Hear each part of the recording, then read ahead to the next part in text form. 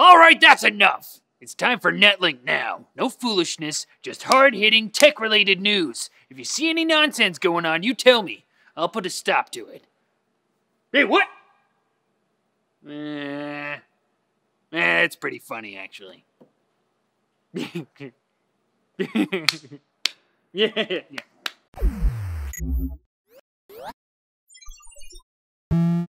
EA is launching a new branch of the company focused on eSports. The EA competitive gaming division will be piloted by gaming industry veteran Peter Moore and will work to establish gaming competitions based around EA titles like Madden NFL, FIFA, and Battlefield. We'll have to see whether this pans out. Other games kind of naturally progressed into an esport, while EA seems to be trying to make their games based on real sports into esports as well. Strangely, that seems to make less sense than you'd think.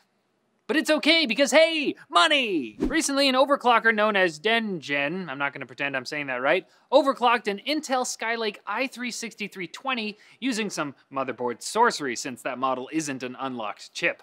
Now, AnonTech reports that unlocking any Skylake CPU could be enabled in the future by a simple BIOS update. Dengen used a Supermicro motherboard, but ASRock told AnonTech they're planning on releasing such an update for their boards, and ASUS-sponsored overclocker Elmore just also managed to overclock an i3-6300. This is all thanks to changes in Skylake's architecture. But how does Intel feel about people overclocking their chips that they didn't mean to be overclocked? Oh, wait, no, you're not supposed to... Fine.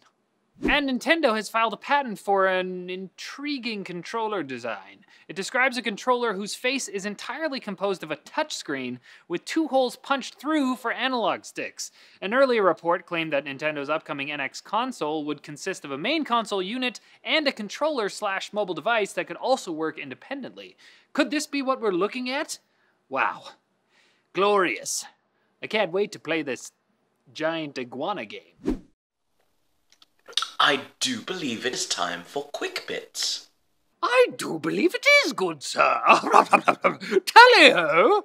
A Chinese company called Oukitel has unveiled a phone called the K10000, which is so named because it has a 10,000 milliamp hour battery. You can even charge other devices with it. It's got decent specs and is going on pre-order for $239 US. Man, I love China. I love them. China. China? China. China. China. I have to have my China. Latte Panda is pretty much a souped up Raspberry Pi with an Intel Atom processor and Windows 10 pre-installed for $69 on Kickstarter. The wireless Xbox One controller adapter now works with Windows 7 and 8.1 in addition to Windows 10, which seems like it should have been a given in the first place. Apple has filed a patent for self-healing ports on phones, which would open for cables and then reseal themselves when you pull it out, ensuring waterproofedness.